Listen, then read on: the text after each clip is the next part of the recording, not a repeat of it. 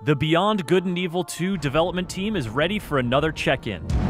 This time highlighting their progress on player movement and showing new gameplay of both on-foot and spaceship piloting action.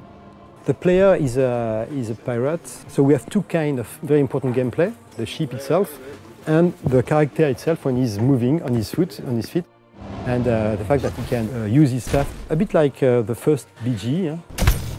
So we are working on all the mechanics of the staff, we are working on all the mechanic, locomotion, how the character is moving.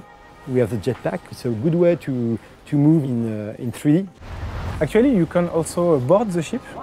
So you are inside any mothership trying to fight your way through the different rooms, and you have your jetpack so you can jump and escape and maybe come back to PH after this. It's up to you actually. Another nice thing with pirates is that they are very mysterious in Beyond Good and Evil 1.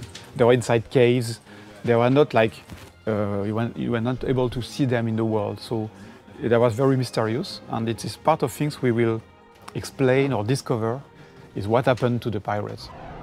Being evasive is one of the things pirates do best, but the team knows that when you're playing with friends, you won't want to lose track of them so easily.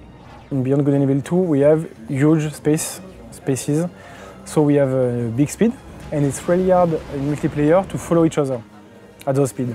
So you really quickly you will lose your friends, and that's why you have the Armada, because in the Armada you can lock behind your friend. The design of the game is pretty advanced now. We know where we are going, so we are in this phase of prototyping a lot of things today.